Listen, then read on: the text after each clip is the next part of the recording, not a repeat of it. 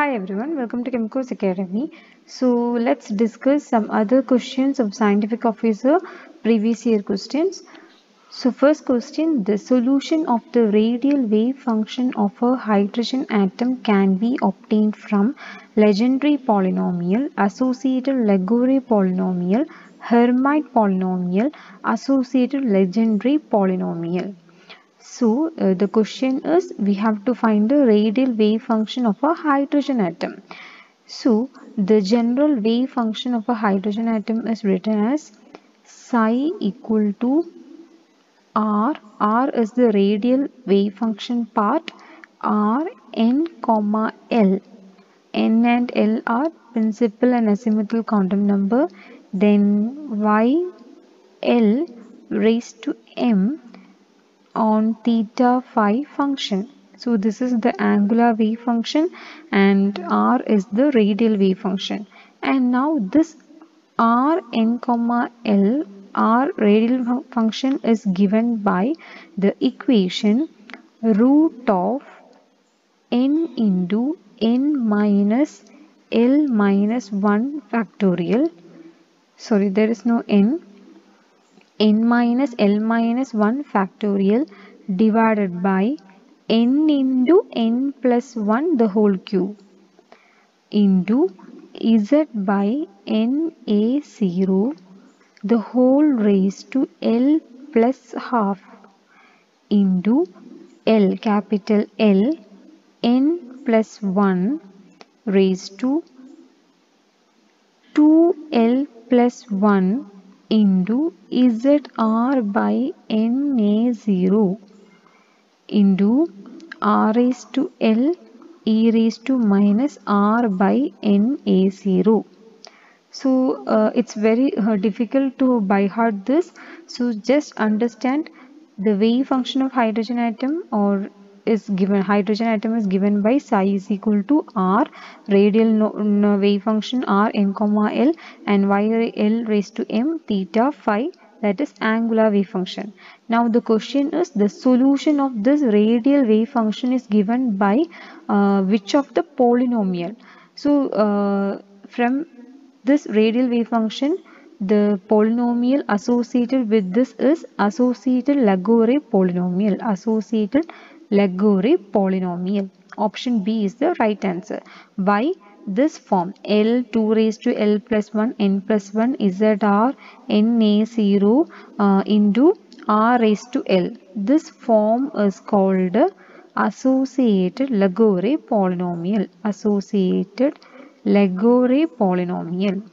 And this e raised to part is called exponential part. And this is normal part. Normal. So just understand this is associated Legendre polynomial. Now second question, the number of C13 NMR signals in naphthalene is 5, 2, 7 and 3. So we have to find the C13 NMR signals in naphthalene. So the structure of naphthalene is 2 benzene rings attached.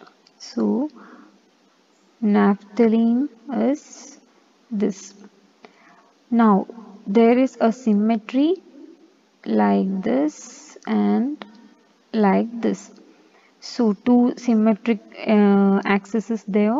So now we can number the carbon atom. So numbering the carbon atom, this 1, then 2 and this 3. Now 1, 2, 3. Again this is a symmetry element, so this is same as this side. So 1, this is 2 and this is 1 and this is 2. Okay, now how many carbon atoms are there? How many types of carbon atom? 3 types of carbon atom. So how many C13 signal? 3 signal. So the option D is the right answer. Now third question, which one shows highest basicity? Lanthanum OH thrice, neodymium OH thrice, europium OH thrice and lutetium OH thrice. So the basicity depends upon the size. How the basicity depends on size? Basicity is directly proportional to size. So we have to find the highest basicity. Highest basicity means highest size atom. So the larger size atom. So in from lanthanum to lutetium, the size what happens to the size? The size decreases. So the size decreases from lanthanum to lutetium. So lutetium will have low basicity compared to lanthanum. So lanthanum is bigger in size. Lanthanum is in size, bigger in size. So lanthanum will be high basic. So which one shows highest basicity?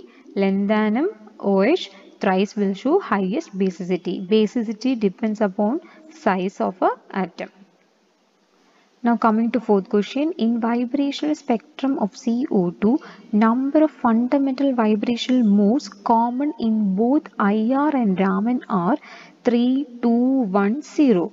So we have to find the number of fundamental vibrational modes of CO2. So the structure of CO2 is C double bond O double bond O. It is a linear structure.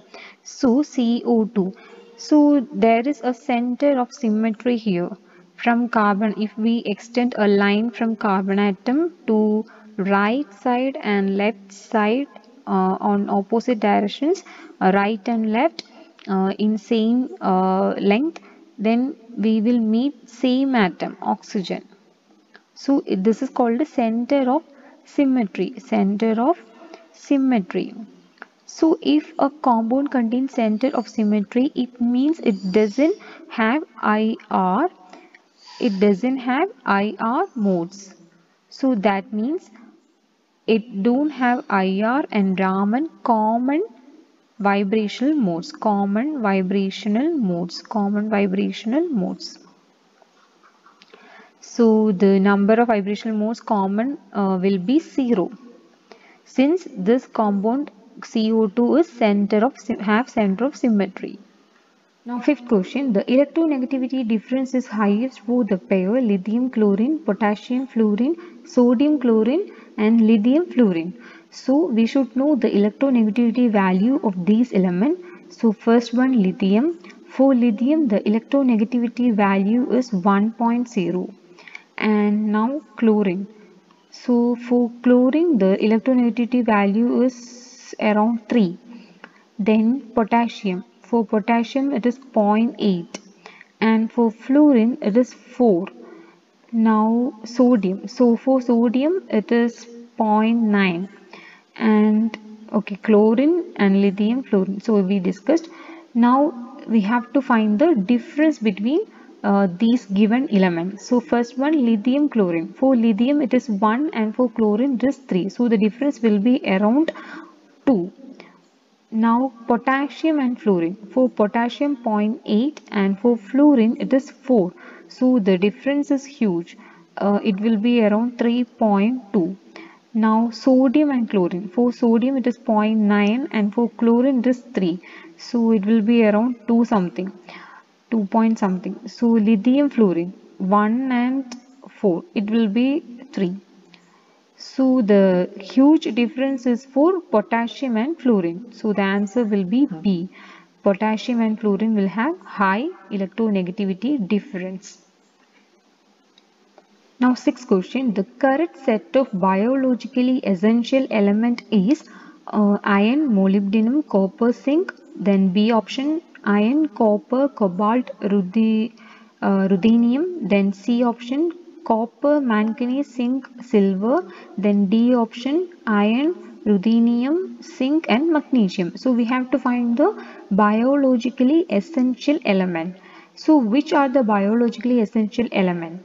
So the list is nitrogen, phosphorus, potassium, calcium, magnesium, then sulfur, bromine, chlorine, iron, then comes manganese, zinc, copper, molybdenum and nickel. So these are the essential elements.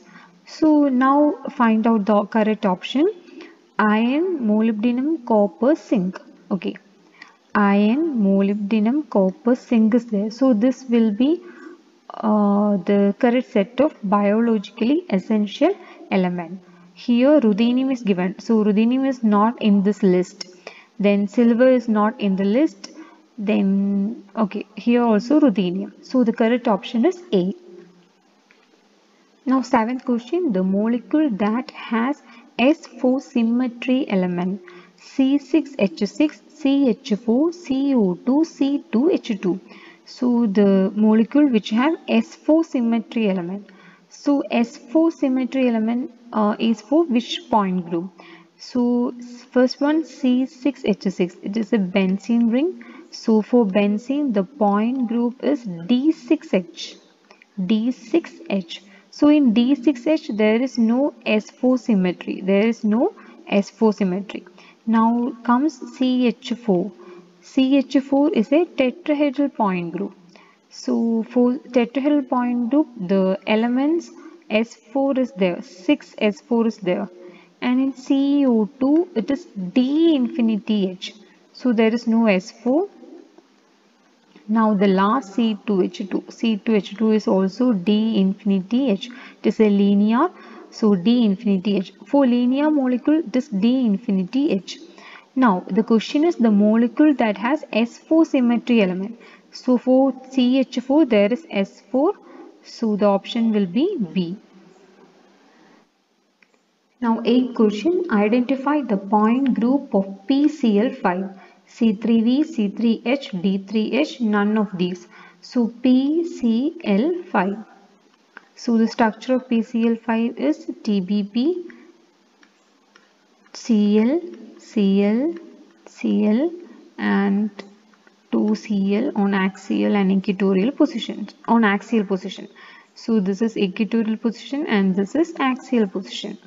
So this is a trigonal bipyramidal structure. Now we have to find the symmetry elements of this PCl5. So in PCl5, which are the symmetry elements? Let's consider the phosphorus and 3 chlorine atom that's in this plane. So PCl5, Cl, then Cl and Cl.